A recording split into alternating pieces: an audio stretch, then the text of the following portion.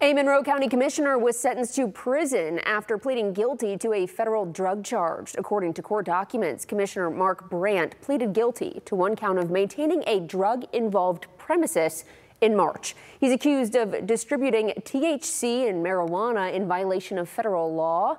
He was sentenced to 18 months in prison last week and will be on supervised release for 2 years after he serves his time.